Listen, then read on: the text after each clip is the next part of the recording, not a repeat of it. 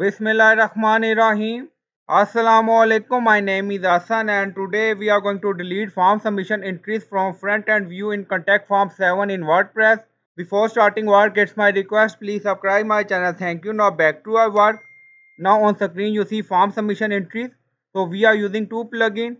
We are using Flamingo plugin and contact form 7 view plugin. Now we are going to delete entries. So go to dashboard. On left side you see Flamingo, hover on it and then you see inbound messages, so click on it. Now scroll down.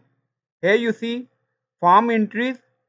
So now you see hello and this is form subject. So click on spam to delete. Now scroll down. Here you see messages got marked as spam. Now go to front end page and refresh the page. Now scroll down, you can see form entries delete. So you can delete form entries from inbound messages section. So I hope you like this video. Please like, comment, share, subscribe. Thank you for watching.